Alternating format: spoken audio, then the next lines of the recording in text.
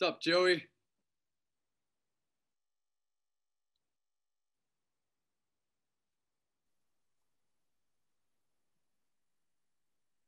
How you doing, man? I'm good. How are you? Doing very well, very well. Yeah, you're a little sideways here. So what if you were to, You're sideways to me too. am I? Oh, there you Yeah. go.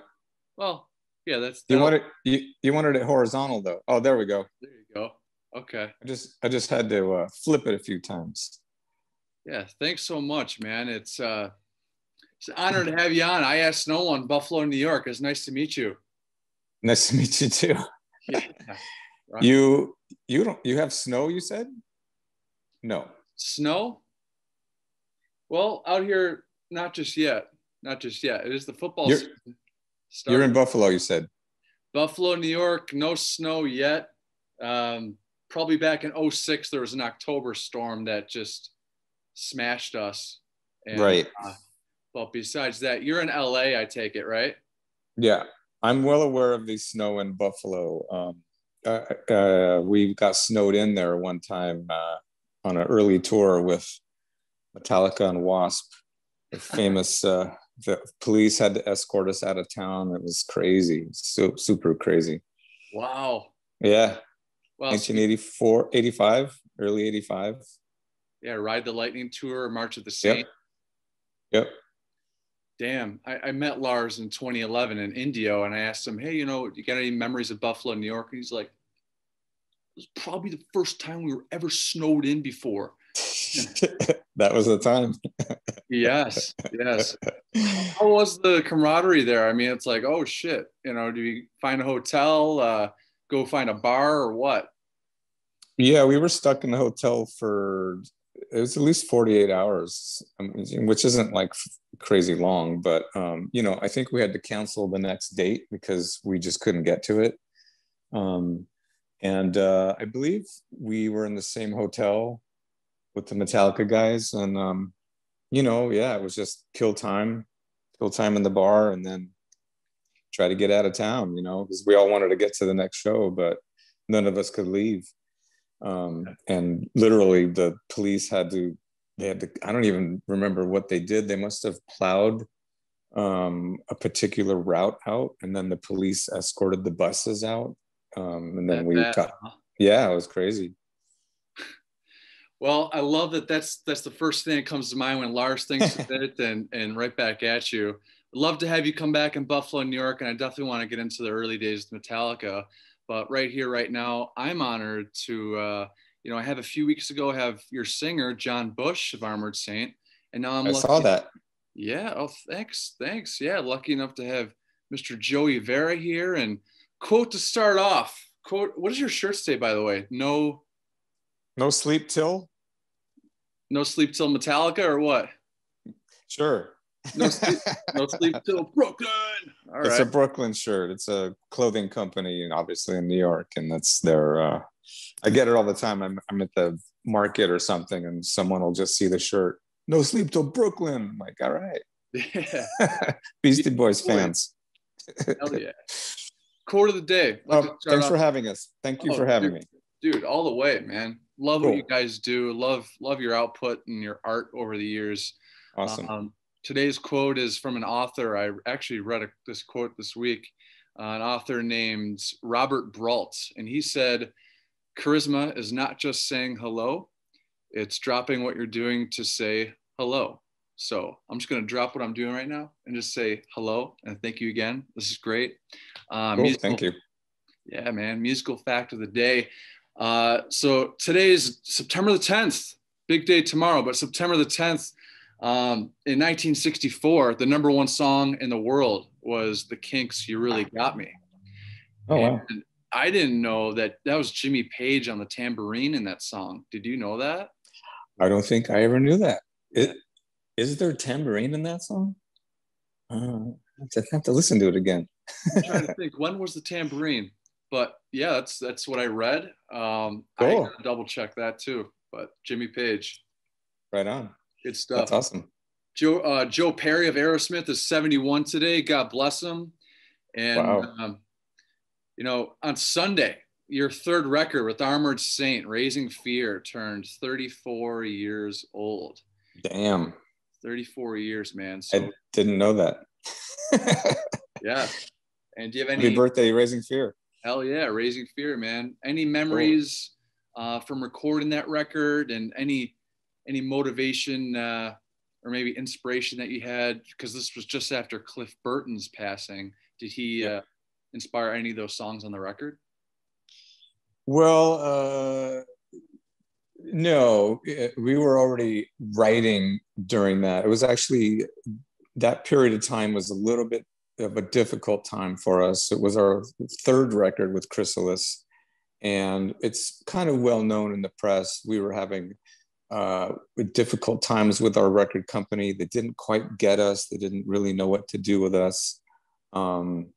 And so by the time we were making Raising Fear, you know, we had been recording the record, right? So we were writing, and it was a kind of a tough time with the label. They wanted us to have like more radio play. They kind of were trying to get us to be more commercial. At one point, they even hired a songwriter to work with us. And so we worked with this guy for like literally 2 weeks. And then we just said, look, this isn't working. So we had to let him go.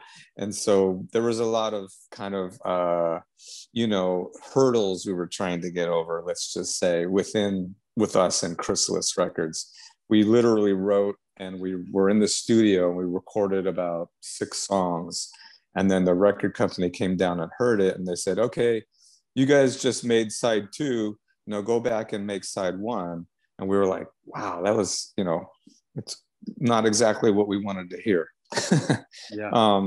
And as it happened, it was during this time, during this kind of this period in which we were recording, that we got the news that Cliff Burton had passed away in this tragic accident. So it was during the making of that record, and it was a crazy time. So obviously it was super, super sad and super bummed out. And it was during this time when the band was like, Metallica, that is, was, what are we going to do? You know, they obviously had to continue what they were doing. It was in the middle of, you know, their tour, obviously in Europe, and they had to kind of like just get back on their horse. And it was an awful period of time for them, obviously. And it was during this time that they started reaching out to other bass players that could come in and audition for them. They were having cattle calls at the time. So what that means is there was just basically anybody and their brother was coming in for auditions. And it was just awful. You know, they were playing with strangers, and just having to go through this process was just an awful time. So they reached out to people that they knew or were friends with or had got recommendations from. And one day I got a call from Lars, and he asked me if I was willing to come up and jam with them, just to see what would happen. There was no promises. It wasn't like they said, come up and join. It was just like, we want to play with some friends. Would you come up and join? I mean, come up and jam with us. And so I had to kind of make this decision. You know, I said, well, let me get back to you tomorrow. Let me think about it, because it's a lot to take in right now. I'm in the middle of making Raising Fear, and I'm still with my bros from high school. And there was this whole thing I had to contemplate, you know? And so ultimately I had to decide, am I willing to just stop everything I'm doing now with Armored Saint and just go up to San Francisco for this potential thing, you know? And I had to decide that I wasn't ready for that change in my life. I wasn't ready to just throw it all away right at that moment. And I didn't want to go up there and just see what happens, because I knew in my heart that I wasn't ready for that change in my heart. So I didn't want to waste their time. I didn't want to waste anybody else's time. I had unfinished business with Armored Saint. So I called him back, and I politely declined, and I thanked him. It was very nice of them to think of me. And, you know, and of course, you know, Jason was also on that list of people. And so it was obviously meant to be the way things turned out. But that was, when you bring up Raising Fear and that period of time, this was part of it, making the record. In the end, we were really proud of that record. We're proud of every record that we make. But I remember that period as being just a difficult time because of what we were going through internally with the label and everything. But I think ultimately we ended up co-producing the record with Chris Minto, the engineer. And so it was our first record doing that. And it was kind of a start of our career as far as like kind of taking charge of the music that we were writing and moving forward from there. So that was a pivotal point. 1987, that was 86, 87. Yeah. Wow. Well, thanks for sharing. Sorry, that was a mouthful. Hey, dude, I love it. And I'm sure all of my viewers that I'm honored to have will love it too. You mentioned your bros from high school, your bros in Armored Saint, just chatting with John Bush, and to hear it from the lion's mouth, how he was asked to maybe consider to be the new singer of Metallica, and James sit back and rhythm guitar. He's like, I'm too happy with my bros. And I saw a recent, I'm in real estate, so I'm just going to pause this for a little bit. So in James Hetfield, he recently said, he was asked, what comes to mind when you hear Armored Saint? And he just mentioned the brotherhood that those guys have. And it's pretty evident. And when you were playing with Metallica in the early 80s, just starting up, your following, was that bigger than Metallica in LA? How was that? That was pre-Cliff, right? It was. By the time they moved up north to San Francisco, they moved fairly early on. So we didn't really, it took us about a year to get quote unquote big, where we were selling out clubs regularly. But you got to keep in mind that the period of time this is. So this is like 1982 into 83.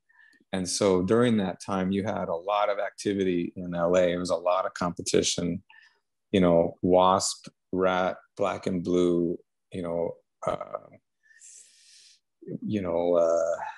just to name a couple of bands, Great White, there was a lot of competition. And so all these bands were doing the same thing and also getting big, also selling out clubs. So by the time that Metallica moved up north, I mean, it was early on. It was before we were selling out clubs, so we were kind of on this sort of equal trajectory, but they just went to San Francisco before either one of us were really doing well in the clubs. I remember seeing Cliff with Trauma at the Troubadour, and this was before Metallica moved up north. So it was shortly after obviously that show, they saw him too. They were there and they said, that guy's going to be our bass player. So of course, as everyone knows the story, Cliff said, well, if you want me to join your band, you got to move up to San Francisco. So, yep. But it was a cool time to be in LA. A lot of, almost no matter what night of the week you went out, you could see any one of those bands and lots of other bands from that era. And it was a great time. I'm sure. And what was your relationship like with Cliff Burton? Is there a word that you'd best describe him? Unique.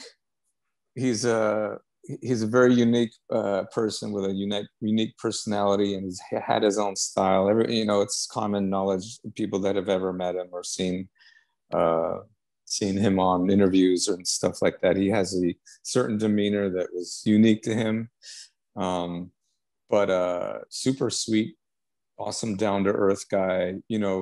Kind of like, if I had to sum it up, it would be just a no bullshit, down-to-earth guy, no pretenses, and just super unique and warm. I got to spend a little bit of time with him. I mean, we did a few tours with them, so I obviously spent time with him on the road, but it's a working relationship out there, and it's a little different. But I had the opportunity of hanging out with him. I think it was when they played Day on the Green, and they were obviously, this is a couple years later, they were much bigger, and that legendary show that they played. And we were recording Delirious Nomad at the time. And so this was late 85, early 86. And Dave Pritchard and I, after the recording session one night, we said, Day on the Greens tomorrow, we could get in because we knew management still, and we could get in.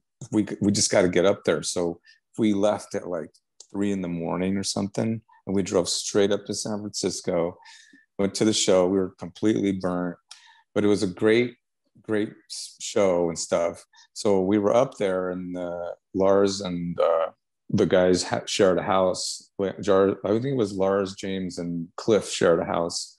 And they said, you guys could spend the night if you want, just crash on the couch. So yeah. Dave and I did that. We stayed at their house in El Cerrito. And it was during that time when that night, in fact, we were just playing music, hanging out. And they had just played a rad show, and it was awesome. And Cliff was showing me his record collection. And we were talking about like Stanley Clarke and talking about jazz fusion, because he was way into that stuff, as was I. So we kind of were like just geeking out on, his favorite Stanley Clarke records or whatever. And so that was a cool, special time for me, just a one-on-one moment that I got to have with Cliff. That's amazing. And how was the smell there on Carlson Boulevard in that house in El Cerrito? I mean, was there shit all over the place, Chinese food or what? No. It was, I mean, you want to, and not when I was there, maybe other days there was. But no, it was, it's just a suburban house. It was, it was the party pad, obviously, a lot of people knew about it, and it was the place to hang. Everyone wanted to be around them for obvious reasons. There was a certain energy going on there. I believe they were writing for what would become Master of Puppets.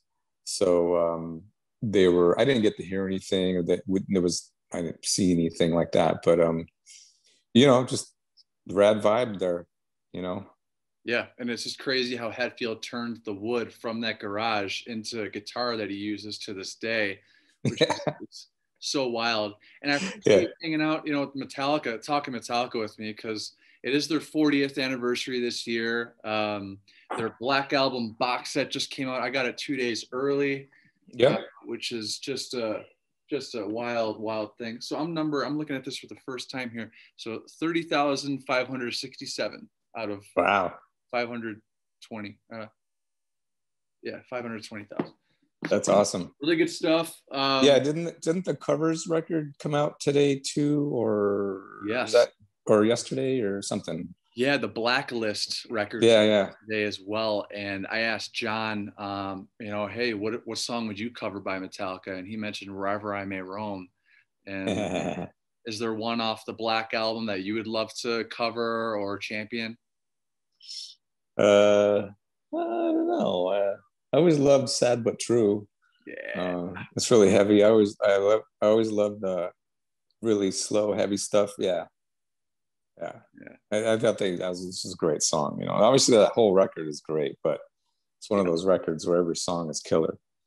I just found out that the Black Album and Dark Side of the Moon, Pink Floyd, are the only two studio records ever to be charting in the US for 600 weeks or more.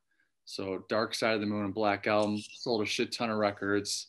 And, when I think about you, Joey Vera of Armored Saints and Fate's Warning and Mercyful Fate, was the Fillmore, the 2011's 30th anniversary shows. My twin brother and I were right up front every single night. We call it the Fillmore flu. Everyone got sick staying in line there in December, but it was all fucking worth it, man. But to see you up there, your mohawk and your funky hair, do you got that the towel in the back right now? Yeah, still there. Okay. Yeah. Right. It's still there, hanging on. I just remember your bass face. You get that bass face when you're getting into it, and you could just see this. And that was my first impression of you, because I know you were a guy from the past. And how was that experience opening for Metallica on one of those nights there, and that whole experience? It was awesome. It was pretty surreal.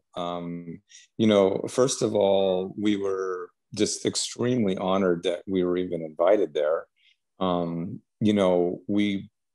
you know, we knew we have this kind of connection with them from our past, but you know, you never take that stuff for granted. So you know, it's not like when we heard about this show coming up, and they invited us, it was sort of like, really, why do you want us there? Like, what's the deal with that?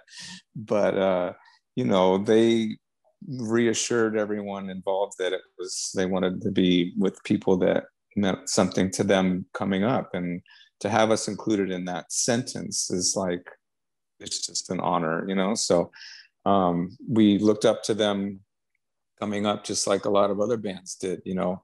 And so it's kind of cool to hear from them that in some small way they had similar feelings towards us. So it's a camaraderie that is a genuine thing, and we never took that for granted. So to be there was just surreal.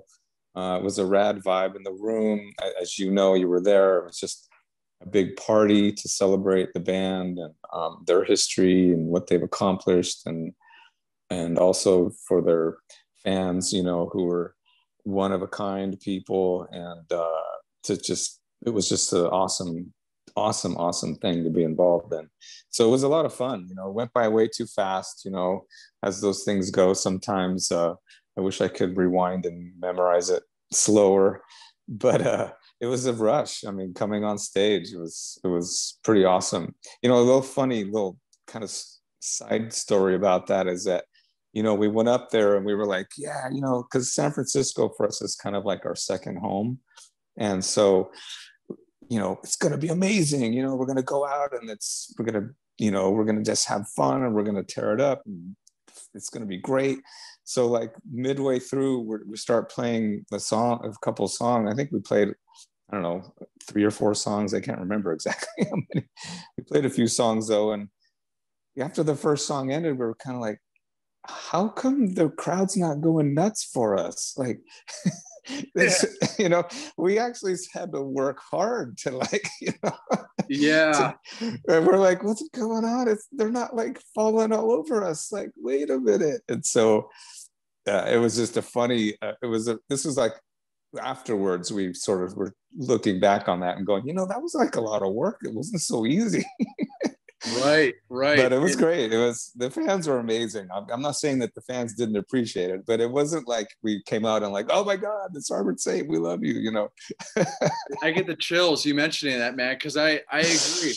I was looking up the left and the right side of the rail at times throughout that entire week. I'm like, where's the Lou Reed's here, man. That's fucking Lou Reed. Or you know, I was Mercyful Fate. Dude, they came out. It was Timmy, Hank, yeah, and all those guys. First time performing together since '93. I got hair down to my shoulders every riff, you know, hitting it. And I remember that was the first performance King Diamond had after his heart surgery. And he pointed right at me he's like, "That's right." That was one of my all-time moments, actually, at a show. So amazing times there. Yeah, it was fun. Future sponsor, Liquid Death, sparkling water. I'm gonna have a sip here. Do it. Symbol of Salvation next month, October the 22nd. Got the CD DVD coming out from your performance of the entire record. Metal Blade. That's right. Played the album in its entirety, and it was a lot of fun doing. We had an opportunity to do it a couple years ago. It was recorded in 2018, but we knew that this anniversary was coming up. So rather than wait, I'm glad we didn't, because look what happened with this whole world. But we decided to go out and document the show. So we had fun doing it, and it was great. It looked like a lot of fun, you know. Yeah, it's Nikki from the label. And by the way, I had Brian Slagle on, really great chat. Awesome guy. Yeah. But I watched the entire performance, black and white. I'm going to be typing a review up for the label. I don't know if they're going to publish it or whatever. So really enjoyed it. I think John Bush, after all these years, still has that same voice. You guys got that vigor up on stage. It's a brotherhood. You guys are enjoying it. And some of those deep cuts on there that you guys haven't performed before. I think John Bush wears his heart on his sleeve in between some of the songs with some of the comments. So Yeah. I was connecting with that. That's for sure. Yeah. So Good. yeah, October 22nd, next month. Check it out. CD, DVD. I'll include a Yep. link below to some information on that. Great. But you had a solo record called 1,000 Faces with a cool video with your shirt off and you're walking around all chill. And it's a catchy number, man. I like that song. And I didn't know you had a solo record, actually. So that was, I mean, I was 6 years old, so that was nice. 1,000 Faces. And shortly after that, you joined a band called Fate's Warning, Prague band out of Connecticut. In '96, you joined them, I understand. That's right. And you guys have taken a band called Headless out in Europe.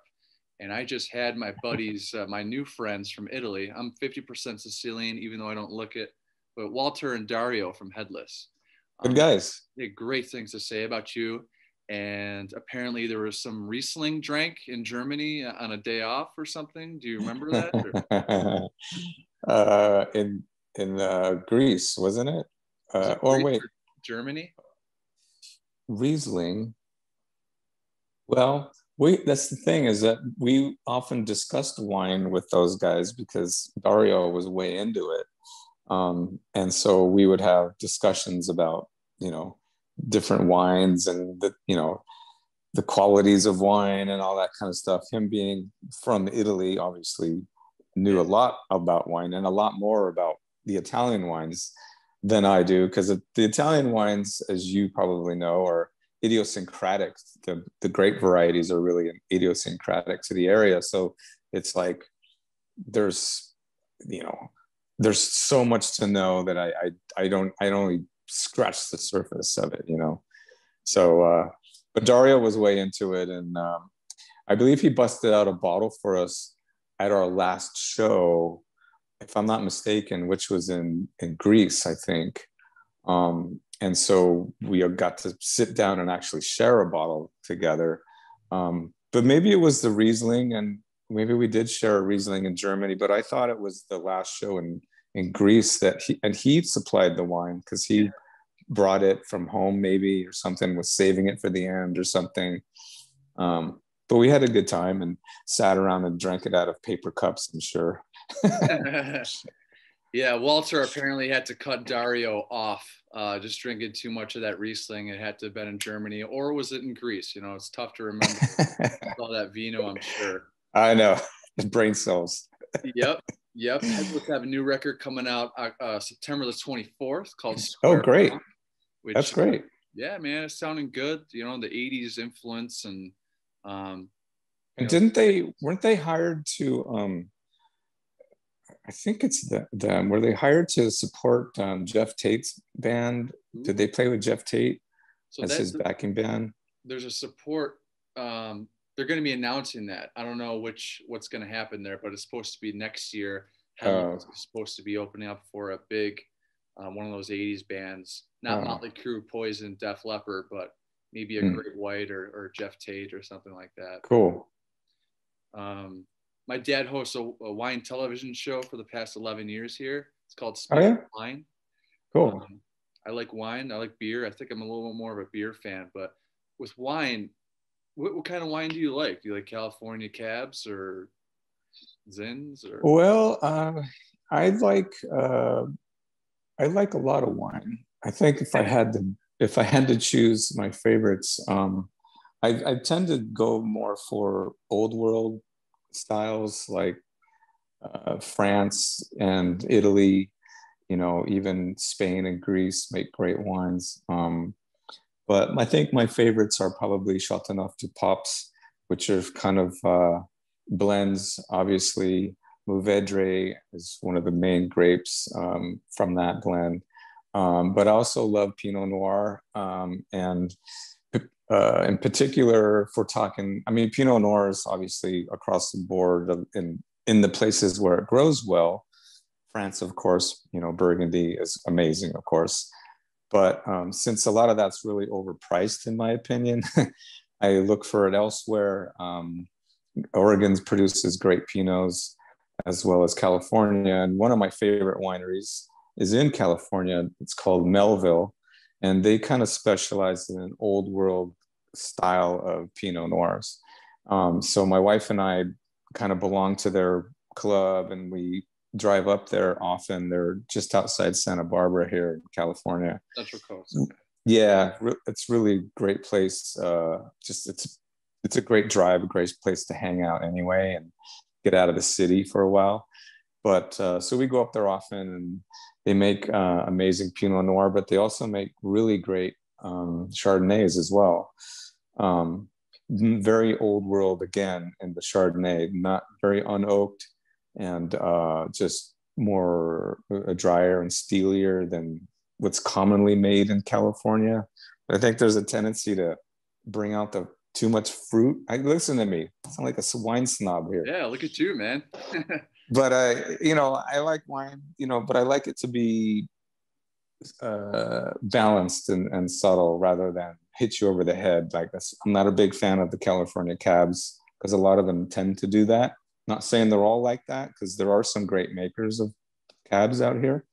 Yep. But a lot of the styles in general are just way too fruit forward for me. Sure. There you have it. There's my wine review. You're a pro, man. You're a pro. So Melville on the Central Coast, what do you like most about it? Is it just great views, good people? Yeah, the area is just beautiful. It's kind of mountainous, and so it's just the terrain is just beautiful. And when you get up there, there's just vineyard after vineyard. It's a great area to visit. It's just outside Lompoc, kind of near Santa Maria, and it's just there's a lot of great wineries up there. It's a cool place to just get out of town. It's not that far either, my friend. From LA, you can get up there in like an hour and a half. So it's not bad. It's very, very short drive. And the next thing you know, you feel like you're, in another state kind of, Yeah. But it's a great place to get away for a few hours. Yeah, for sure. We go up there we spend time there. Sometimes we'll spend 3 or 4 days and just tool around and visit the wineries and just hang out. And my daughter loves it too up there, so it's cool. Beautiful. And yeah, how's your family doing with all this COVID bullshit and everything? Well, thank you for asking. We're good. We are one of the lucky ones. We've gotten through this unscathed, and I know that not everyone has had that experience. I think that it's been some people have suffered loss and suffered homelessness. It's a problem here, even in this big city of LA. It's been apparent that it's affected a lot of people in a negative way. We've come out of it unscathed so far. I've had a few family members that have gotten it, but not to the point where they've had to go to the hospital. So we're one of the lucky ones. All my friends and family are okay. So like I said, we're grateful that we're lucky. We still have a home over our heads and we're healthy, and I can't say that it's been too bad, Yeah, very happy to hear that. That's awesome, and you have some time to get away a little bit, and awesome. King Diamond, he likes to drink a little wine before he hits the stage, I understand. And I love Mercyful Fate. It was the medley when I heard at age 15 Metallica's medley, at Hetfield 98, he said they jam more riffs into a song than anyone else, and it's all just that groove. Yeah. How the hell did you get hooked up with Mercyful Fate, and what's your relationship like with King Diamond? Yeah, you just reminded me of starting to do my homework again, because I was supposed to do these tours with them 2 years ago, and that keeps getting postponed. So there is a lot of riffs in one song. I've started to go back on my cheat sheets here. I can't show you the songs because I can't give away what we're playing, but like these are some of my cheat sheets, and there's a lot of parts. There's a lot of things to remember. That was just one song, and this is just another song. So whoa, it's like every song's just got like there's very little that repeats itself. Dude, No sleep till Mercyful Fate, man. No sleep. Yeah, I know. You know that shit. But I'm excited about it. It's cool.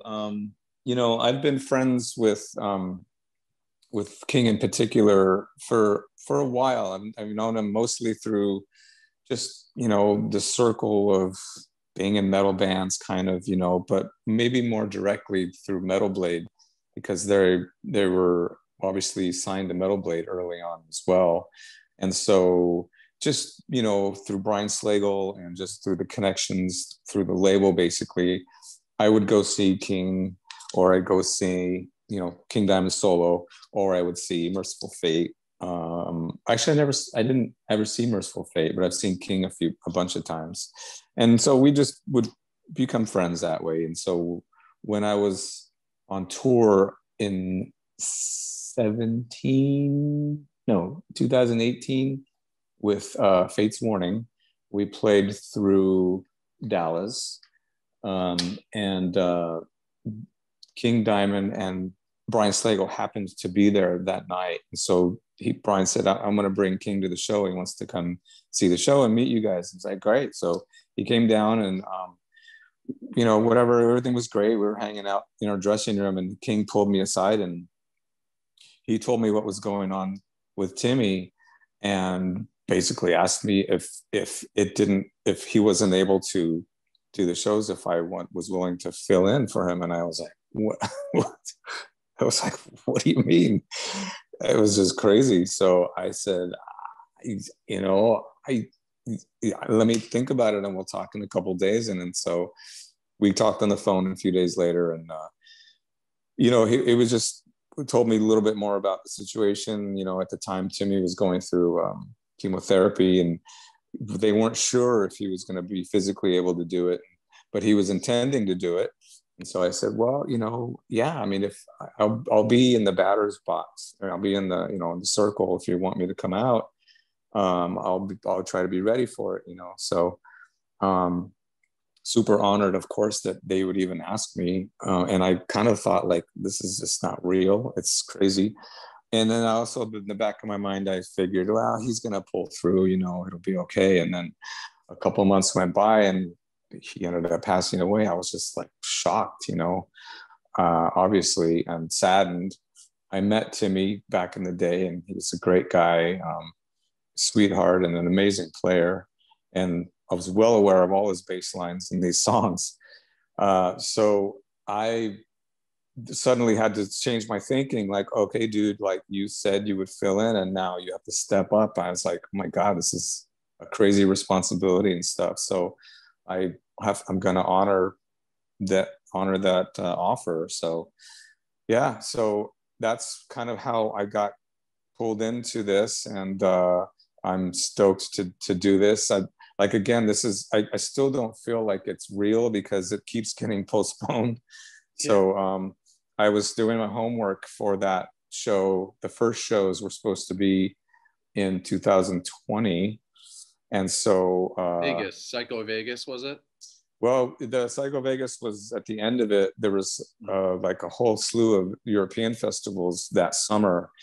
And so COVID comes along, changes all that. It's got postponed to this summer. Then this summer got postponed until next summer. So now apparently it's happening next summer in 22. So if all goes right, I should be doing that. So I'm as again, I just showed you my cheat sheets. Gotta get back on the books and do the homework again. And you know, it's been really cool, you know, visiting these songs again. And I mean, I've heard all these songs for years, you know, but I'd never learned them, you know, before. So hence the cheat sheets, you know, there's a lot to remember and a lot of parts. And it's really, really cool going back and learning this material. It's classic stuff. From what I'm told, we're only doing early stuff only. I don't know exactly what the set list is, but I have a pretty good chunk of it so far.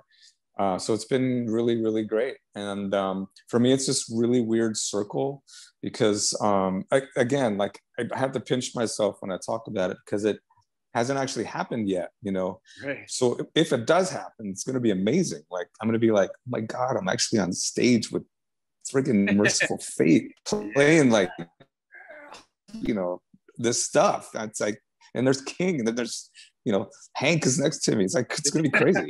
So, when I was coming up and Saint was starting out back in, 82, when we first started getting to going, I was kind of part of the early tape trading.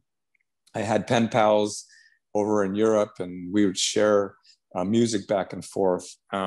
People don't know what that is. This was before the internet, before a lot of things, but no internet. You only had Kerrang magazine, and you only had the classified ads in the back of Kerrang and other magazines where you could get people's addresses and find people that were into stuff that you were into, and you could exchange. I'll send you demo tapes of bands that are playing in LA, and you tell me, and you send me tapes that are bands that are playing in Holland or in Germany or Denmark or something. And so one of my pen pals sent me the first Mercyful Fate EP, which at the time was really hard to get here in LA. I'd seen their name in Kerrang, but I didn't know anything about them. So, like my connection with them was like, I loved that EP. I played the crap out of it. It was, of course, on a cassette, played the shit out of it. And so, just to be fast forwarded until now, and we're talking about me, I might be playing some of those songs on stage with these guys. It's like completely surreal. And, I'm totally stoked though. It's going to be amazing. So I'm really looking forward to it. And when, not if, but when it happens, I'm sure you're going to be up on stage with your in-ears, and you're going to hear King Diamond's falsetto hit, and you see all the smiling faces all around. You're just going to look to your right, like, just kind of forget that you're playing, I'm sure. Yeah. It's going to be a trip. And because you mentioned it, I'm going to think about this conversation again, and I'm going to remember that and go, oh my God, that's actually happening. Boom, boom, boom. I love it, man. Right on. You distracted me with that comment a little bit, but again, I just want to say we got Joey Vera here, bassist, co-founder of Armored Saints, bassist of Fate's Warning and Mercyful Fate.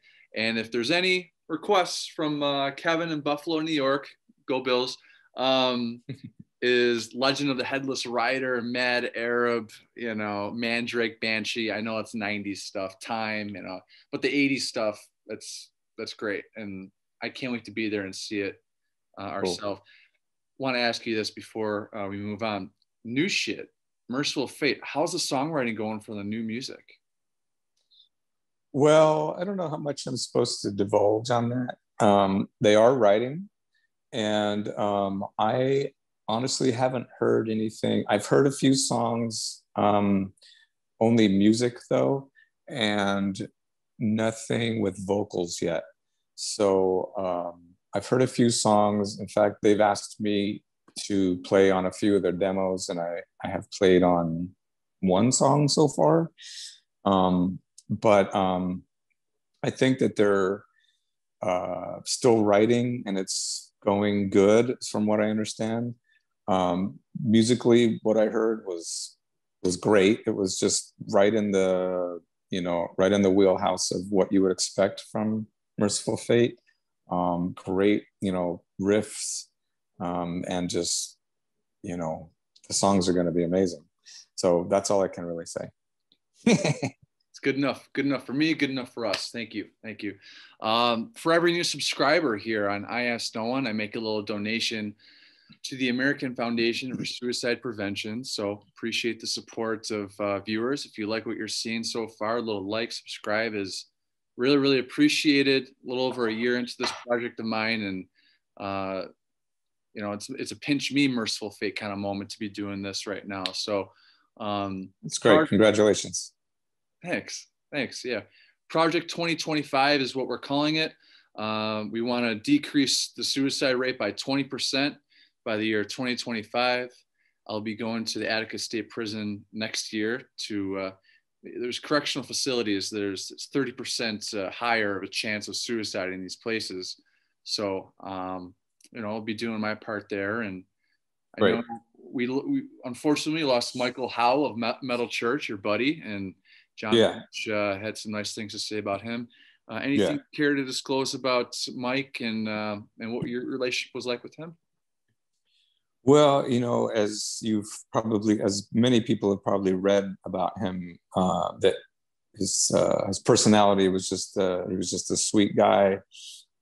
It's all true, Um, and something that I mentioned, that when he passed, something that I wrote, and it really was true. Like, no matter what, we were on tour with them for a few different times in the last 7 years or so, and great band to tour with, Metal Church. And as I said, I wrote this before, and it really is true, and it bears repeating, I guess, is that no matter what you were doing during the day, but we're on tour, and it's the daily grind, and it's the same thing over and over, and sound checks, and sometimes a shitty venue, or it's cold, or you're sick, or you're tired, or there's something. Touring is not easy. It's not for everybody, but you could always count on Mike to crack a smile for you. And he had this way of just kind of like lifting your spirits about no matter what was going on in your day that day. And so that's, a testament to his personality and his heart. He was a great guy. And I always kind of counted on that from him. And I appreciated it, and I had a lot of time hanging out with him. He was often hanging out with us. He wasn't so much of a partier or like a drinker, really, but he would still like to spend time with us and hang out with us. In fact, I think one tour we shared a bus together, and it was, just a great time. It's being able to just sit with him and hang out and chat about bullshit, nothing. Sometimes talk politics, or sometimes you would talk about nothing, and never had a mean thing to say about anybody. And he was just an awesome guy, and sadly missed. And to be honest with you, I really had no idea that he was suffering with anything mentally. I really didn't know. It wasn't something he talked about. I was just flabbergasted when I heard the news, and as I think most of us are. And it's just, I just wish, you say this, everyone says the same thing, and I wish he would have reached out. I could have helped him somehow, or said something, and maybe it would have changed it. Everybody wants to say that and feel that. Maybe I don't know much about mental illness. I don't have that much experience with it, but I know it's very real. And I know it's a very difficult thing. It's harder for a lot of us who don't understand it to really grasp it, and for people that are suffering, I know that they see no way out, and it's a very difficult thing for them to go through. But as I'm sure you say more often than not, we want people to stop and take a deep breath and just reach out to someone and say something, and just, it could be the slightest little question, but it could make all the difference. Depression certainly has no face.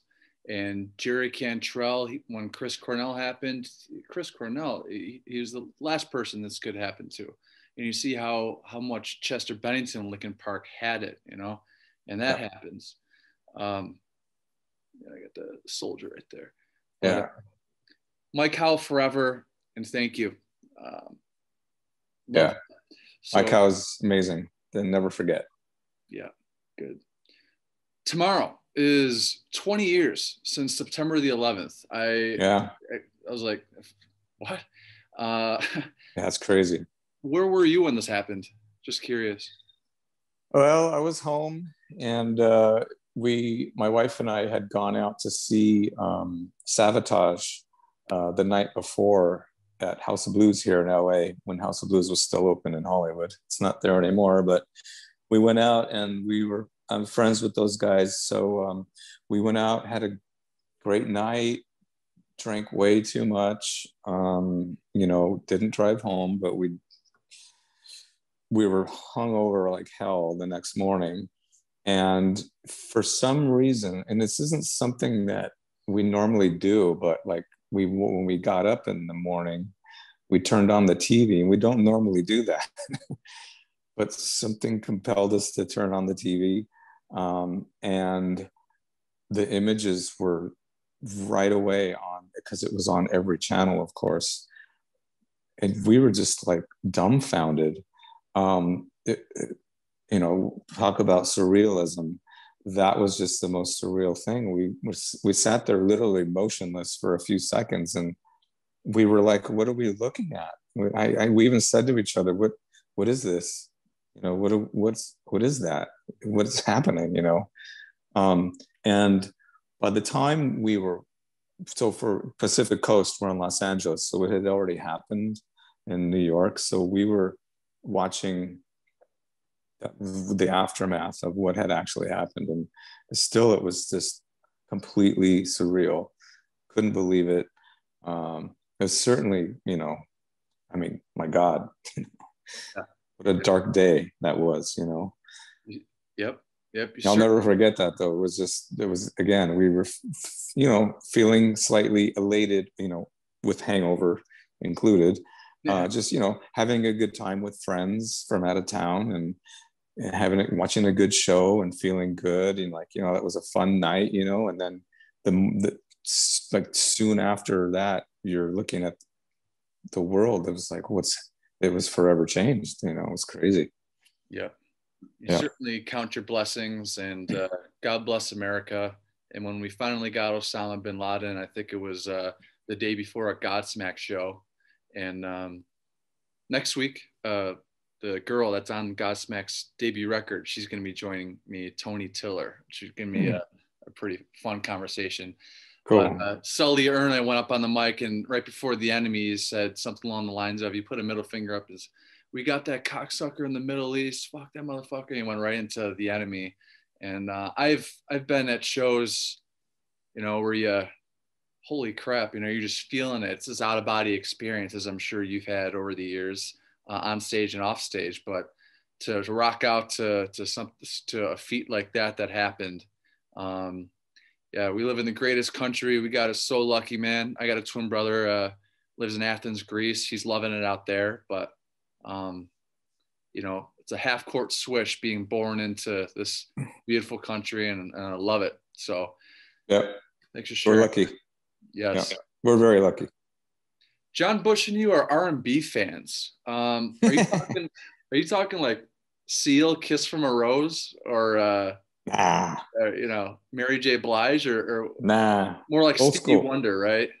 Yeah, old school stuff. Stevie Wonder, Sly Stone, Temptations, Brothers Johnson. You guys, Earth, Wind, and Fire. Yeah, you guys on the bus just trading songs, or just introducing each other to some new shit.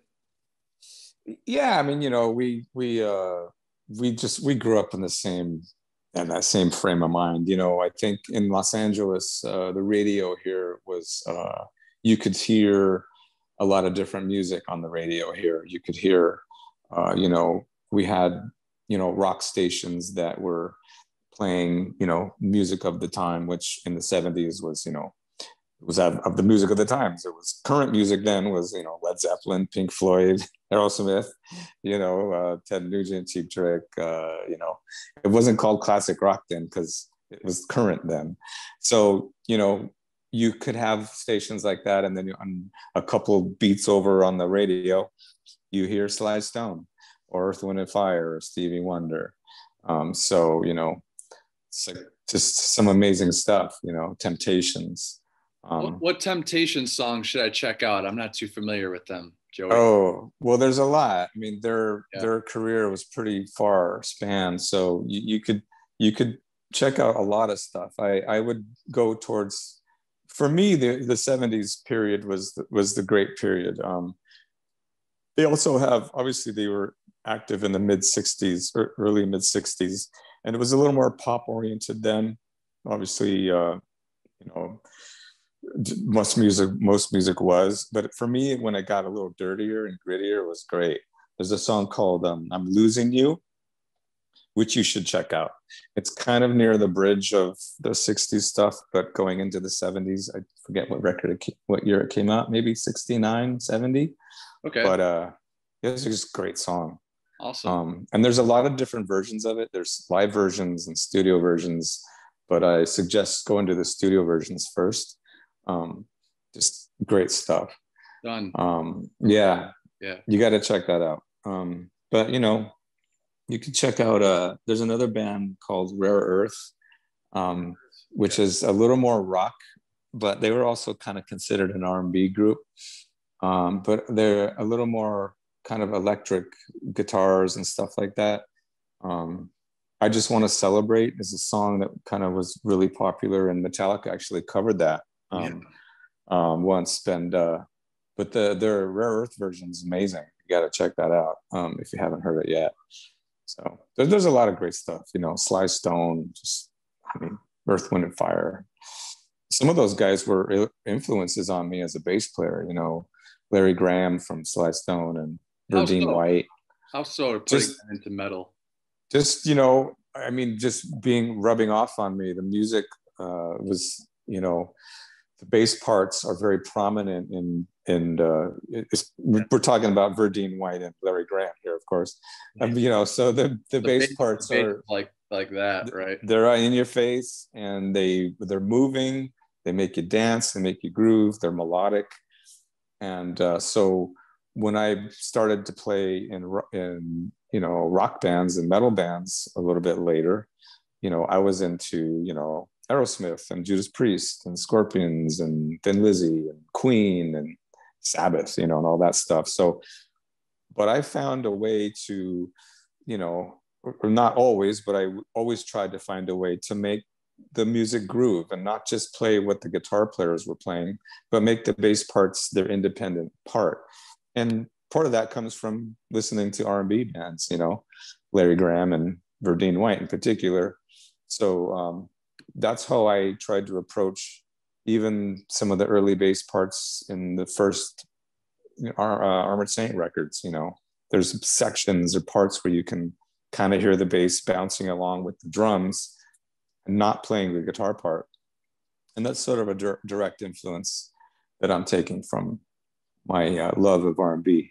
There's some Armored Saint songs that stand out to you that bring that bass up, you know, from R&B style that us viewers should go listen to? Well, I mean, I've been able to kind of get away with it more recently. Yeah. So like some of the songs on Punching the Sky or even Wind Hands Down, you know, there's a song called, on Wind Hands Down, there's a song called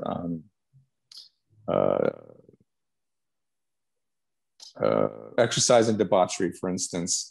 There's a few sections in that song where the bass goes independent, kind of bounces around. So that's a song that you would hear the bass kind of playing a groove part that's, you know, it's just a groovy part. It's not necessarily a metal part, but it still grooves with what's going on in the song. So yeah, that's one to maybe go look at. Exercise and Debauchery from Wind Hands Down. From Punching the Sky, I really like the Lone Wolf, you know, and oh, cool. I didn't realize how much of a good actor John Bush is. I was literally laughing, you know, watching some acting. Yeah, that was fun to make. Really cool, kind of a first for us, you know, taking a song and adding, you know, a lot of narrative to the story rather than just a performance thing, you know, and you know, and just again, we're always about trying to do things a little different, take some chances, you know, and go outside of our comfort zones, you know, and that was outside John's comfort zone, you know, doing that and being kind of like the sole, you know, the sole character in the story. He's never really done that before, and so he was really nervous, you know. And I said, you know, just be yourself, you know, and like part of your. I was trying to help him with the getting character, you know. I was like, part of your whole deal is like you're just like, you're ambivalent. You're not one thing or the other. You're just sort of in your own head, you know. So just do that. Just be in your own head and don't think about it, you know. So he pulled it off. I thought he did really good, and it was a fun thing to do. And and Lone Wolf is another song that's kind of got a little bit of R&B thing going on in it too. So that's another song that I'm kind of proud about, and and writing. Musically speaking, there's chord changes in there that I'm sorry if I'm going on a tangent here, but oh, please, thank you. But there's the section, and it's a B section. There's a verse part, and then it goes into this B section, which is the same as the bridge of the song. And it's really just a set of 3 chords that I came up with goofing around on my guitar and kind of playing it like an R&B tune. So almost you could imagine it with a wah-wah pedal maybe, or something, waka, waka, waka, waka, And it's just 3 chords. And I was playing these 3 chords over and over, and I got, this is a cool part. This is amazing. So I changed the bass part, and I made it into this little part, and it was a little R&B part. But then I'm like, wouldn't it be cool if I could put this into a context of a metal song? And so the end result of that is Lone Wolf. So badass, love it. Yeah. And the Academy Award goes to John Bush. You know it, man. Totally. Oh my God. Yeah. Last few questions here. And by the way, again, Joey VERA here with Armored Saint, Fate's Warning, Mercyful Fate. And Motor Sister. And Motor Sister. There's a few other Motor Sister. Can't forget about Motor Sister. There's a few other active bands that you're in right now, Joey? Those are the only active ones for now. Yeah. And that's plenty at this point. It's getting hard to keep schedules from not stepping on each other, even just with those bands. But yeah, Motor Sister has a new record we just finished, and we're just getting the artwork together now. So that should be coming out sometime in 22 with any luck. But yeah, it's a cool record. We're excited about it too. And Fate's Warning, has a new record too. It's crazy with COVID, like Armored Saint has a new record, Fate's Warning has a new record. Neither one of us has been on tour yet, but hopefully we will soon. And, I'm just lucky that I can even say that I'm still working and at least recording with bands and being involved in making videos or whatever. So hopefully this all opens up soon. So yeah, slowly surely getting there, hopefully. And, you're really keeping yourself busy, it sounds like. And I take a lot of inspiration from that, honestly, from what you and John Bush have been doing and filling your time with. And you're getting creative, you're staying creative. And there's a song on there on the new record from 2020, Punching the Sky, Armored Saint, called End of the Attention Span. It's really easy. I mean, in my business, this is just the texting and stuff, but there's people that just to have a conversation, and it's something I touched on with Randy Blythe when he was on buddy of ours, and Lamb of God singer. And yep, great. You guys are singing about that kind of shit, which is really cool. What is the greatest gift about being an Armored Saint and having your current job? Well, the fact that I'm still doing this after how many years, I'm honored and very grateful that I'm still able to do this, 40 years later or whatever it is. That's all I've ever wanted from day one, was to make it a career. You all have high hopes of achieving different things and stuff like that. But in the end, the bottom line is that you just want to do what you love, and be able to do it. I've been very grateful to be in situations with other musicians and other bands and great players and people and a lot of friends and also family members that have supported me through all this, even just psychologically, and I'm just, the fact that I'm still doing this is just beyond me. They're still talking about stuff like that happened in the 80s and people care, it's amazing, so to be, I take a lot of pride in my legacy with the band, Armored Saint in particular, to answer your question more directly. We're very proud, and I think I speak for all of us, that we were able to kind of do this on our own terms. We had a few, hiccups along the way, and it's not been easy, but nothing in life is easy. So as we all know, and so, I just take a lot of pride in the fact that we have been able to do this on our own terms. And, our band is kind of a unique situation sometimes, and I didn't really realize it until in the last 10 years or so, but we kind of were able to sort of carve out a little bit of our own musical niche and the type of music and the style of music that we create within this realm of heavy metal, and we did it without really kind of copying or following another band's coattails. We just sort of did this in our own meandering way and ended up here. And so the music that we're putting out now, I feel very, very proud of. And, as you can tell, my excitement of describing how I wrote Lone Wolf, for instance, we take, John and I in particular, we take great pride in the music that we write. And we feel like a lot of our fans have been, very connected in that journey, and we can't do this without them. We certainly aren't doing this just to satisfy only ourselves. We do want to satisfy ourselves primarily and first, but the fact that, there you go. Sorry.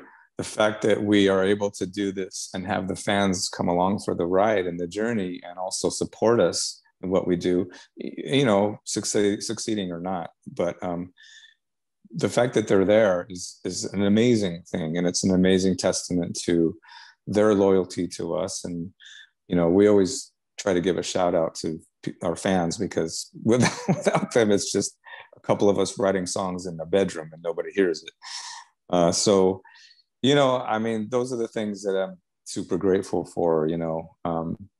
Again, it's like you can't ask for anything more than that. Being a musician, it's just the greatest thing. You guys never fail to acknowledge the fans and your appreciation for the fans. And I personally, I love it when bands put that out there, whether it's in the linear notes in these albums or just right here, right now. It's awesome. Good shit, man. It's important. You got to, this is a two-way street. So it's not all about us. It's about us. Yes. It's community. Communal. It's a community. Yeah, exactly. And Buffalo, New York loves you. I would love to have you come back and, bring you some wings, some of the best wings you ever have. And, some Look wine. Forward to it. Some wine too. Don't forget the wine. No, I can't forget the wine, man. I think Buffalo makes, upstate New York makes great ice wine, because you guys have a lot of, the weather there allows it to happen. And, right? Am I right? Yep. Ice wine, Rieslings. The Finger Lakes region is really pretty. The Niagara Wine Trail is a nice little, half-hour drive up. Canada is just, I'm downtown Buffalo, so it's just right over the border there. But my very last question for you, and I'll let you go, Joey. All right. Your 3 metal songs that give you the most goosebumps. All right. Well, there's a lot, so it would be it depends on the time or the day of the week that you're asking me, but I'll give you 3 that kind of come to mind first. I'm going to say Victim of Changes by Priest, but the live version from Unleashed in the East. Time and place for me, but still just unbelievable. Goosebumps. Over My Head by King's X. I can hear that song a million times, and it'll always have this feeling of like, just again, goosebumps, this hair on the back of your neck. Amazing song, amazing performance by the band. I'm a huge King's X fan, as you can tell. And then let's go like really scary, like goosebumps being scared, and we got to include Black Sabbath.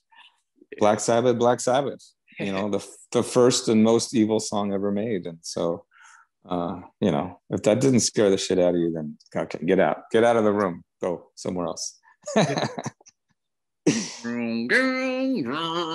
Oh my God. Yeah, it's the best. Dig it. When lyrics really create the imagery, I was 15 listening to that shit in my headphones, like Oh yeah. You know, Satan's sitting there, he's smiling, eyes of fire, fucking. Oh yeah. Satan laughing spreads his wings, and then that's it. That's it. You're just done after that. That's it. You give up. You just give yourself over to fright. Right. Oh yeah.